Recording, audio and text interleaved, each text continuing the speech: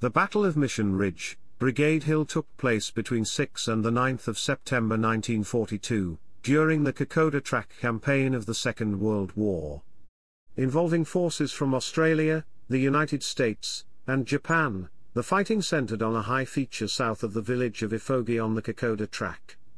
The battle was part of a series of battles fought along the track as the Japanese South Seas Detachment under Major General Tomitaro Hirai advanced south towards Port Moresby, coming after the Australians had fought a successful delaying action at Jurava in late August 1942. During the battle, 2 battalions of Japanese infantry attacked the Australian positions on Mission Ridge, with 1 battalion succeeding in carrying out a flanking move that cut the 3 Australian battalions off from their headquarters, ultimately forcing them to break track and withdraw further south after launching several unsuccessful, and costly, counterattacks. A week later, another battle was fought around Iora Biwa where the Japanese were finally fought to a standstill, allowing the Australians to steady their line around Imita Ridge before launching a counteroffensive. Chapter 1, Background. In early 1942, the Japanese commenced operations to capture Port Moresby with the intention of isolating Australia from its US allies. Initially, their plans centered upon launching a seaborne invasion. However, defeat in the Battle of the Coral Sea forced the Japanese High Command to re-evaluate, and a plan to secure the strategic port via a landing by ground troops on the northern coast, followed by an advance on foot over the Owen Stanley Ranges, was formulated. This plan would necessitate traversing the Kokoda Track, a 96-kilometer jungle track that snaked south from Oa's Corner to Kokoda through thickly vegetated foothills that rose steeply towards heavily rainforested mountains as high as 7,000 feet, and passing through a highly malarial environment where heat, and humidity and terrain were as much an enemy as defending soldiers. On 21/22 of July 1942, Major General Tomitaro Hirai's Japanese South Seas Detachment landed at Bunagona on the northern coast of Papua and subsequently began an advance overland south towards Port Moresby on the southern coast, with a flanking move via the sea towards Milne Bay planned for late August and early September. To counter the Japanese designs on the area, the Allied planners developed a hasty operation dubbed Maroubra, and under the operational command of Major General Basil Morris New Guinea Force, an ad hoc force called Maroubra Force was established.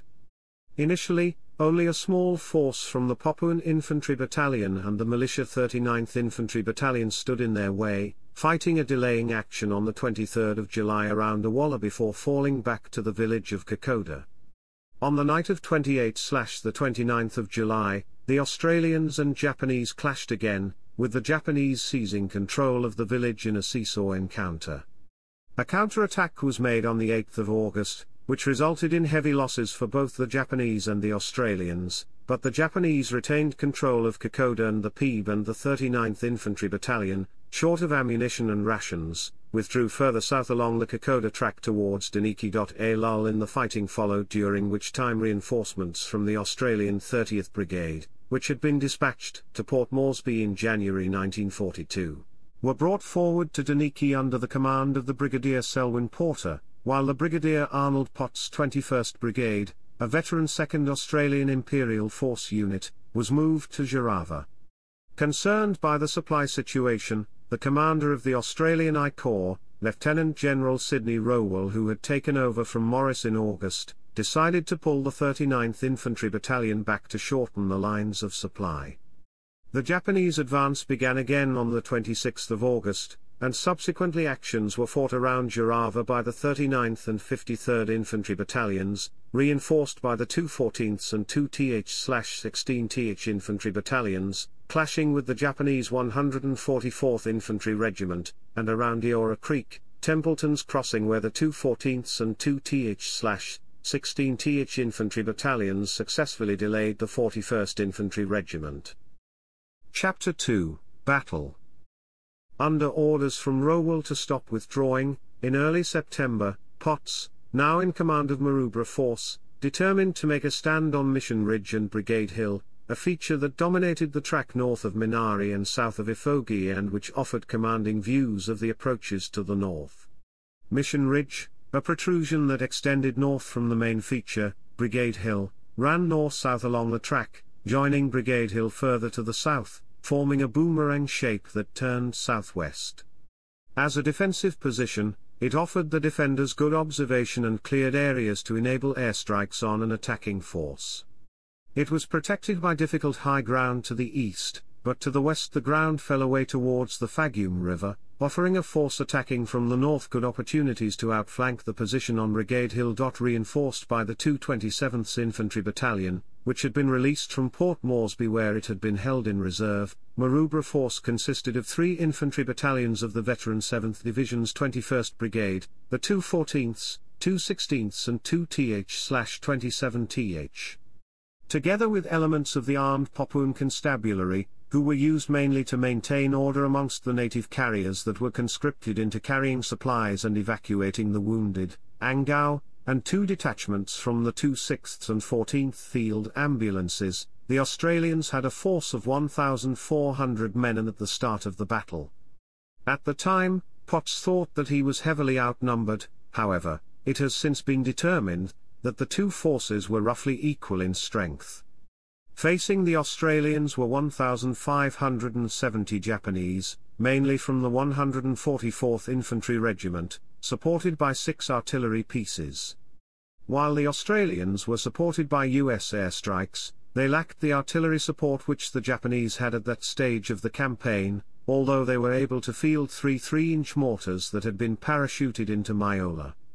With these weapons, the Australians were later able to provide effective counter-battery fire for the first time in the campaign. As the 214ths and 2th/16th were exhausted from their previous exertions along the track, Potts pushed the 227ths forward astride the track to establish a block, positioning them on Mission Ridge, while the 214ths and 2th/16th were in reserve, one behind the other, on Brigade Hill.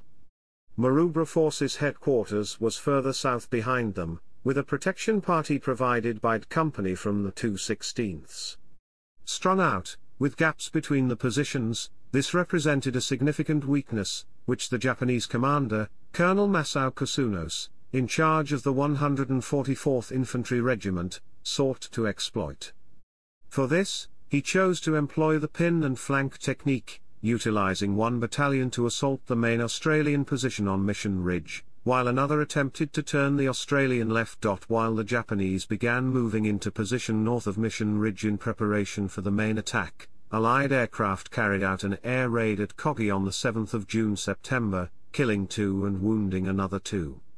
The following day, a force of 8 US B-26 Marauders, escorted by 4 P-40 Kittyhawks, carried out a larger airstrike in support of the Australian ground troops on the track, killing 11 Japanese and wounding another 20. The assault began with a heavy artillery barrage on the 227th's positions on the 7th of September. Under this, the 3rd Battalion, 144th Infantry Regiment, attacked straight up the track, and although the assault was held by the defenders from the 227th's, the Japanese succeeded in partially enveloping the forward Australian battalion.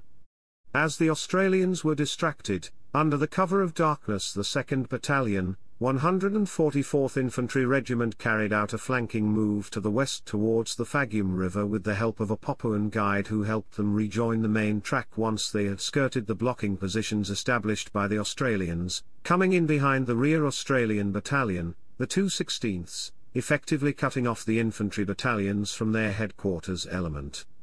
At this time, the Japanese artillery firing from the north switched targets to the 216th's positions. In response, the Australian commander sought to reduce the perimeter, with the 227ths being ordered to move one company back up Mission Ridge, while the 214ths moved to reinforce the 216th's positions and reorientate to the south.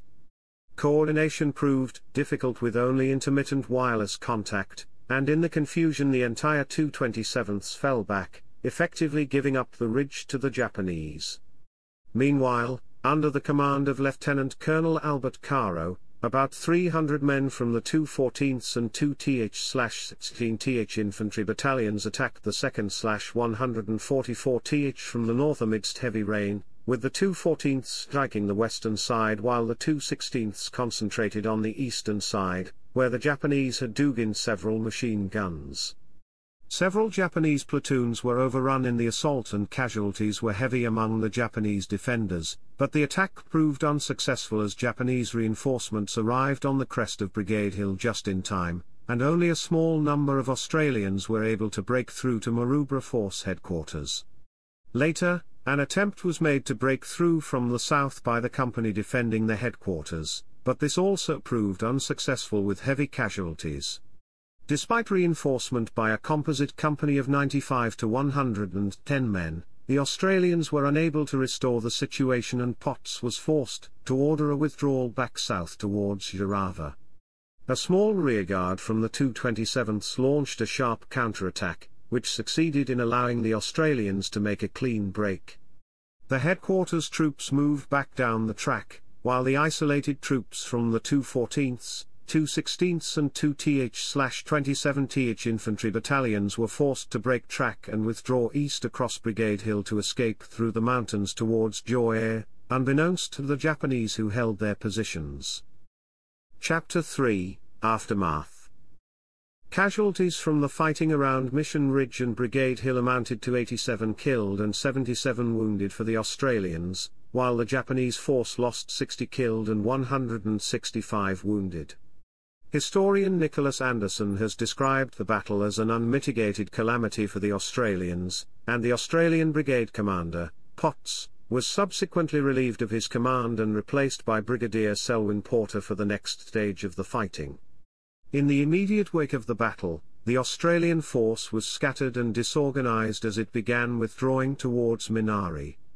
Had the Japanese commander been fully aware of the situation, according to author Lex Macaulay, there was an opportunity to exploit the Australian weakness and potentially advance all the way to Port Moresby. Nevertheless, a brief lull followed during which the Australians were able to hastily reorganise before the Japanese pursuit began. The remnants of the 214th and 2th/16th battalions managed to reunite with Potts and 21st Brigade headquarters at Minari, but the 227th Battalion was unable to reach Minari before the rest of the brigade was again forced to retreat by the advancing Japanese from the 3rd Battalion, 144th Infantry Regiment. As they fell back, the Australian rearguard clashed with their pursuers in the Magulai Range. The 227ths, along with wounded from the other battalions, were forced to follow paths parallel to the main track, and eventually rejoined the main Australian force at Joair on the 22nd of September. Leaving their dead but bringing all equipment and weapons, the trek would prove to be an arduous one. Amidst heavy rain, and with numerous stretcher cases and limited rations, it took over 3 weeks for the 227th to marry back up with Maroubra Force, thus depriving the Australians of a relatively fresh infantry battalion for the final defensive battle at Iorabaiwa. For the Japanese, the supply situation was stretched even further as they continued their advance south, while the Australian resistance was rapidly stiffening, although weakened by the absence of the men from 227ths. The Australian supply situation, on the other hand, was improving with airdrops supplementing native carrier parties who helped cache stores along the track. A week after the fighting around Mission Ridge and Brigade Hill, the Australians, under Porter, made another stand at Iorabaiwa after withdrawing through Minari and Noro. Just 40 miles north of Port Moresby, the position at Iorabaiwa was held by the remnants of the 214ths and 2th/16th, which were reinforced by Brigadier Kenneth Ether's 25th Brigade, consisting of the 225ths, 231sts and 2th/33 RD infantry battalions, as well as the militiamen of the 3rd Infantry Battalion. The 25th Brigade subsequently relieved the 21st Brigade, which had suffered heavily and was down to just 300 men, having started the campaign at Jarava with around 1,800. Over the period 14 to the 16th of September, the 2 and 3 battalions of the Japanese 144th Infantry Regiment attempted to outflank the Australian positions, but were rebuffed and fought to a standstill.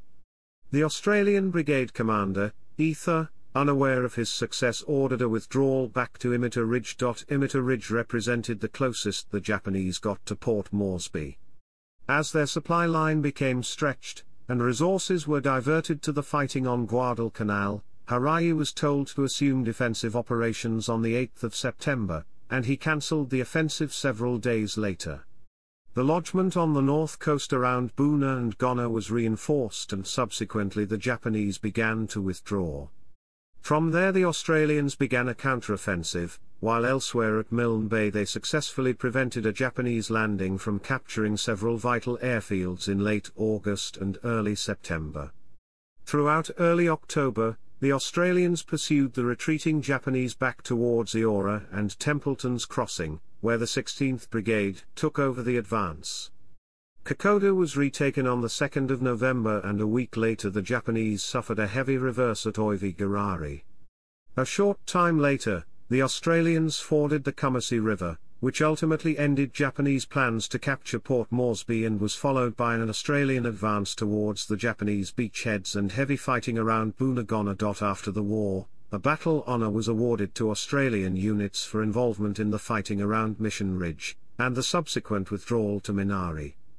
This was designated Efogi, Minari. This battle honour was awarded to the 2 14th, 2 16th and 2 Th/27 Th infantry battalions.